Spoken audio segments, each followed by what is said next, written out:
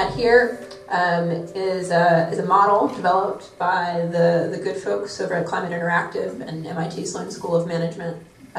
This model uses the best available science and synthesizes it.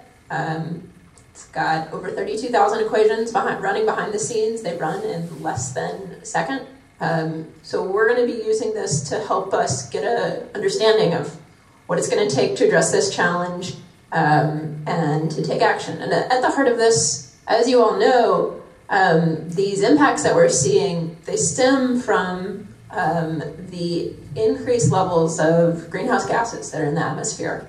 We're seeing unprecedented levels of carbon dioxide emissions, and this comes from sources like coal, oil, and gas burning, as well as things like deforestation. So on this control panel that you see here today, you can take action, and you'll see in front of you, you have guides to the control panel. That's kind of your map to what you're seeing up here. Those two things are parallel. But on the left here, you see a graph of the sources of energy. So each line there represents a different source of energy. Coal, that darkest line at the top, oil in red, gas in blue, renewable energy in green, bioenergy in pink, nuclear down there at the bottom, and then some new technology which doesn't exist yet, but we could perhaps plan that it arrives that could take off as well. On the right is our current trajectory in terms of temperature change. So here we are in 2019, and we're at about 1 degree of warming, and we're already seeing these devastating impacts.